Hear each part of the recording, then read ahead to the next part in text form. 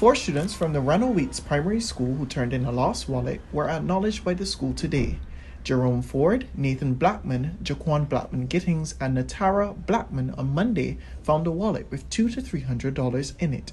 At first, they discussed what to do, then Ford proposed, and everyone agreed to give it to the snack vendor Margaret.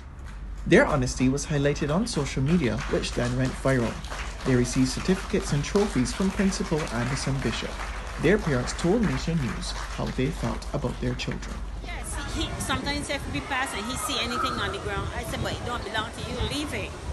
You know, if it's not yours, don't take it. I train him not to bring things that don't belong to him at my place. Right. See?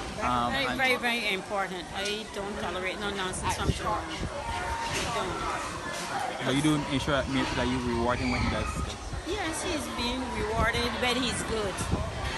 Yeah, and then he'll be Sunday at church. I guess they want to do something for him as well. You know, they'll let the others know that he was an honest guy, and all that is in training from church because he have to go to church. I mean, it has a lot to do with who you bring up a child, you know, and I always tell him, do good, and good shall always follow you. So just a kind act that he did, and I think it was really good. I felt very surprised, and I thought the boy named Jerome Ford was just kidding with us until he told us. I was like, what should we do? I read it, and the wallet was already open, so we see all the money, and they was like, what should we do with the money?